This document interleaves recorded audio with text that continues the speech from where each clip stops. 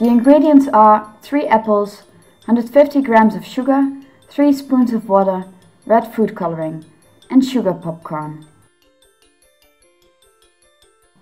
Wash the apples and put them on a stick. Put sugar in a pan with 3 spoons of water.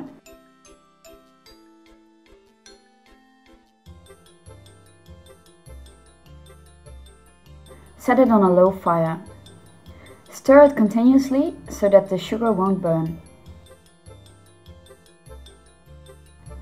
When the sugar becomes a brown caramel sauce, add the red food coloring.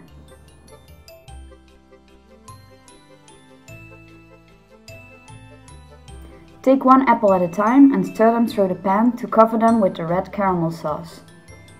Turn them to get rid of excessive caramel sauce. And sprinkle the popcorn onto the apples so that it sticks. Put them on a plate and keep them in the fridge for at least 2 hours.